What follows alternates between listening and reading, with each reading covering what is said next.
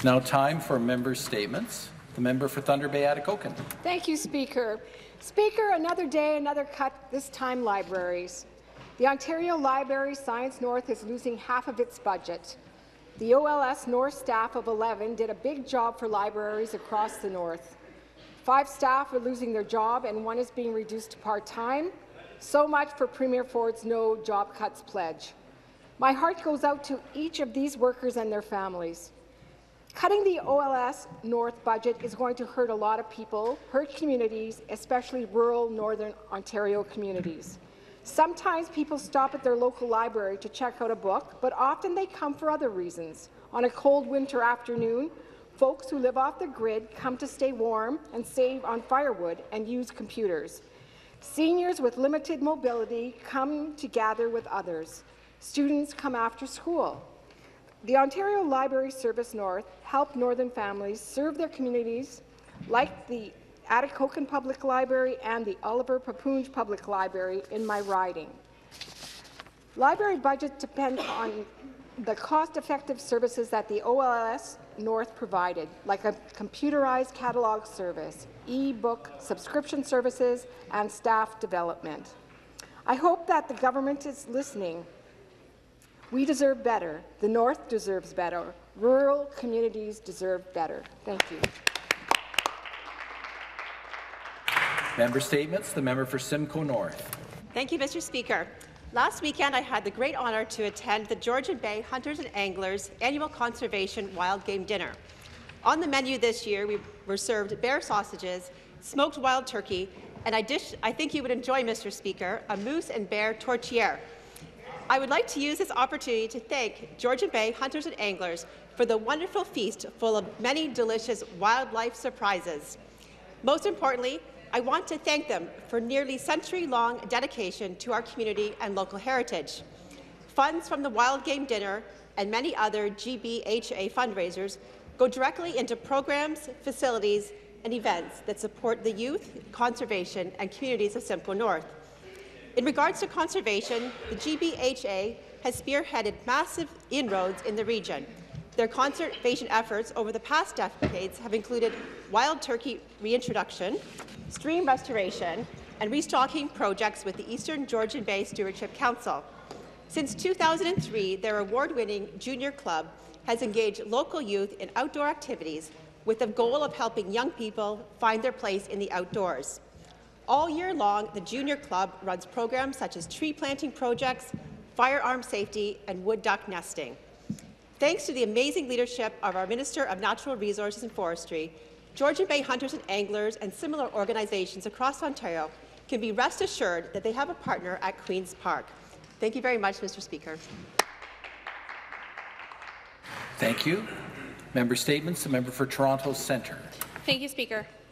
Last week, constituents in the heart of my community in the Church and Wellesley Village were exposed to homophobia and transphobia as men trying to preach hate entered the community and took up space, screaming hateful things at members of my community. Many brave constituents stood their ground and tried to challenge the preachers in a way that made it clear that their speech and their hate was not welcome in our neighbourhood. I want to be crystal clear.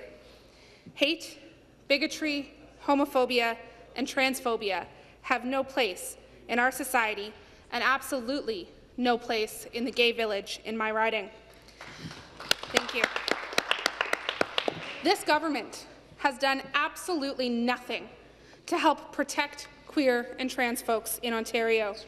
Instead, their party has adopted a stance that trans people are not valid. Instead, the Premier still refuses to denounce his affiliations with known right-wing, racist, and homophobic celebrity.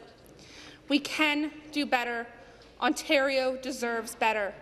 I am so proud of my constituents, the folks who stood up and said no to hate. I am with you, my caucus is with you, and in the words of Rita Mae Brown, an army of lovers shall not fail. Thank you.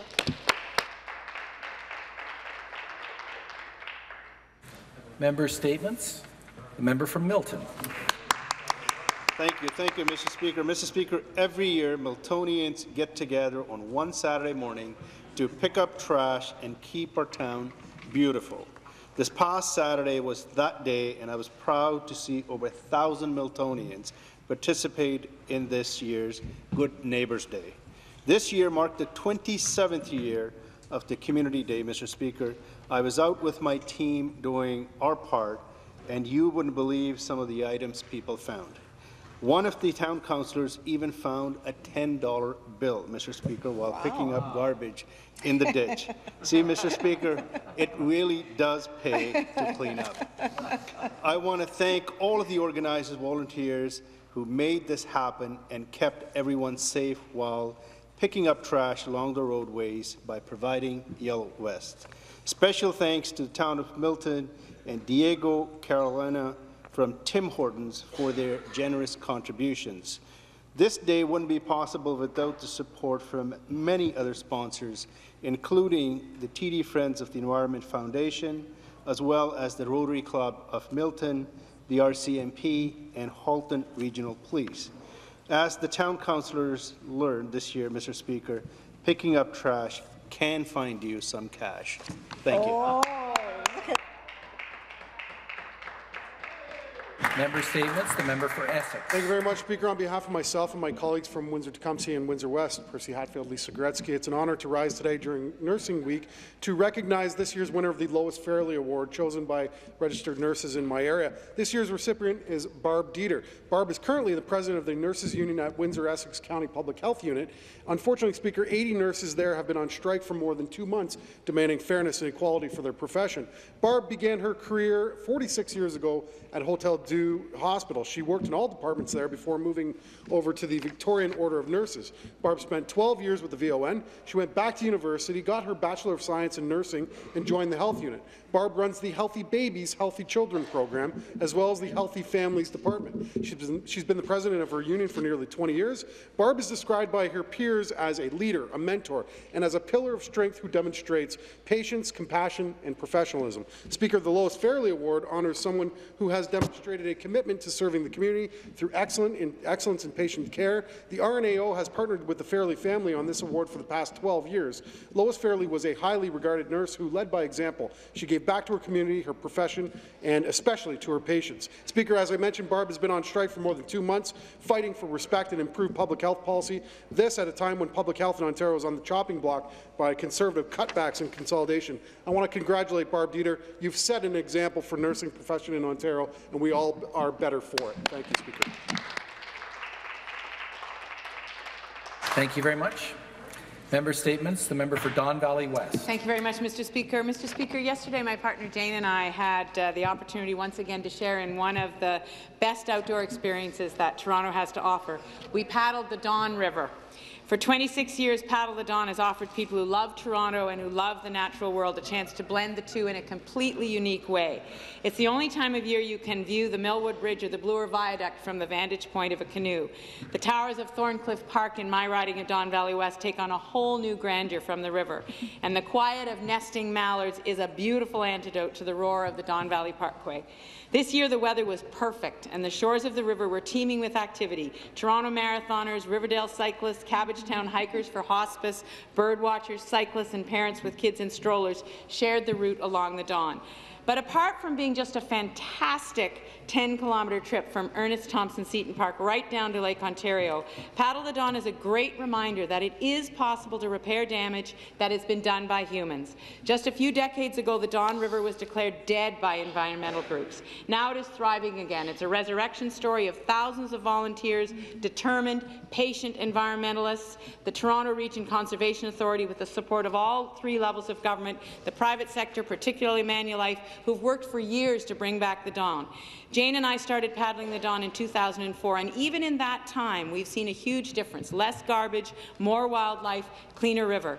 Colleagues from the legislature, Rima Burns-McGowan and Chris Glover, were fellow travellers along with federal and municipal politicians. We all have a responsibility to continue this work. So thank you to the volunteers, thank you to the visionary folks at TRCA and all the private and professional environmentalists who have worked so hard for decades to resurrect this precious water. Miigwech, Marcy. Thank you. Member statements. The member for Cambridge. Thank you, Mr. Speaker. It's with a heavy heart that I rise today to pay tribute to Leonard Patrick Kelly, or most lovingly known as Red. Red, who is also a long-time family friend of the Karahalios family, passed away on May 2nd at the age of 91. He was a former MP, an avid hockey player, and a dedicated coach. He played for the Detroit Red Wings and the Toronto Maple Leafs. Red wore many jerseys throughout his life and career, but while serving as an MP and playing for Toronto, he went on to help the Leafs win not one, but 2 Stanley Cups. In 2017, he was named one of the 100 greatest NHL players in history. Truly a hockey legend, winning a total of 8 Stanley Cups. I remember Red visiting my father-in-law's restaurant, Black Cat Fish and Chips on Avenue Road, for many years, especially every Good Friday. My husband Jim and I had the honour of Red being a guest at our wedding. My sincere condolences go out to Red's wife, Andra, their 4 children, Casey, Patrick, Con, and Kitty, and their 8 grandchildren during this difficult time. Eternal rest grant unto him, O Lord, and let perpetual light shine upon him. Thank you. Member statements. The member for Hamilton West, Ancaster, Dundas. Thank you, Mr. Speaker. I rise today in the House to speak about this government's budget cuts and the very real impacts that they have in my community of Hamilton West, Ancaster, Dundas in particular. The City of Hamilton, as many municipalities, is in the dark, and they're fearful of the impact that millions of dollars, in fact almost $10 million, being pulled out of Hamilton childcare programs, public health, including addictions counselling services. The only sure thing in this is that they have announced the complete axing of the Addictions Service Initiative, which was a pilot program providing much-needed assistance to Ontario Works recipients looking to rejoin the workplace. The Solicitor General stood in this House last week and stated, and I quote, "When people choose to use and abuse drugs, it has an impact." Mr. Speaker, I'm asking, is this government really serious about improving the lives of those most vulnerable by funding addiction counselling, or are they content to demonize individuals by using words like choose, to use, and abuse? Because the results of this budget have real impact on individuals for helping battling their addictions. It has impact in our schools, with children having to start their learning day without school breakfast programs. It has an impact on seniors who rely on public health units to provide dental coverage. So, Speaker, I ask, how can the Solicitor General stand by while her government cuts the very programs that help those that are most in need? And how can this government continue to show such a tone-deaf attitude when it comes to the realities that people are facing every day in this province of Ontario?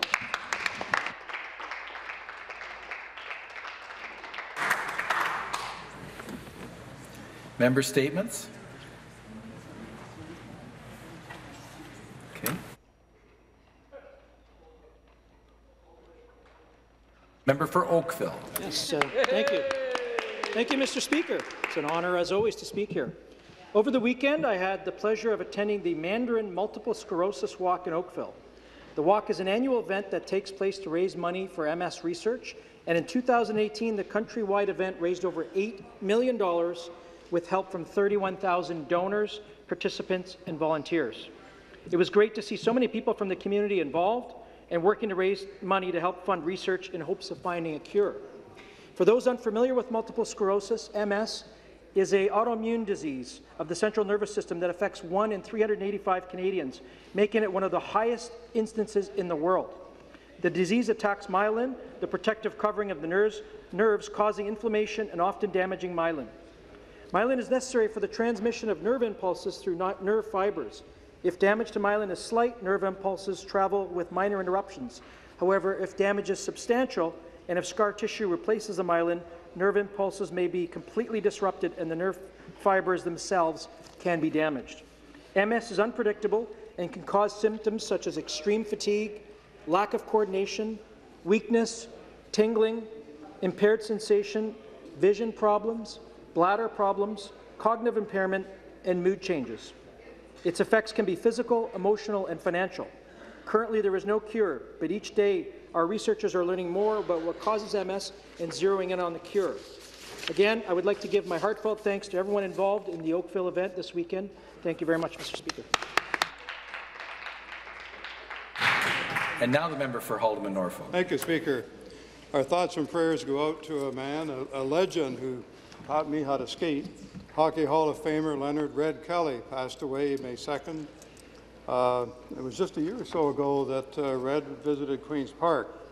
Red Kelly was born and raised Woodhouse Township farm boy, destined to be one of the greatest hockey players in history. Over his stellar 20 seasons, Red was able to enjoy holding the Stanley Cup on 8 different occasions, as I understand it, 4 with Detroit and 4 with Toronto. Red was a devoted, motivated, accomplished man with his heart and soul in hockey. He was a man who could do it all. While serving as a member of Parliament for York West, Red simultaneously played centre for the Leafs and led them to the Stanley Cup in 1964. Red Kelly's home farm is at the intersection of Red Kelly Line and the Blue Line in Haldimand, Norfolk. Red grew up playing on the farm ponds of Norfolk County. He has touched the lives of so many, including local boys who have gone on to play professional hockey. Like I say in my case, a young lad who really didn't play hockey, but was taught by Red how to skate on the Bacchus Mill Pond, taught by Red Kelly, a true gentleman. Thank you very much. Reports by committees.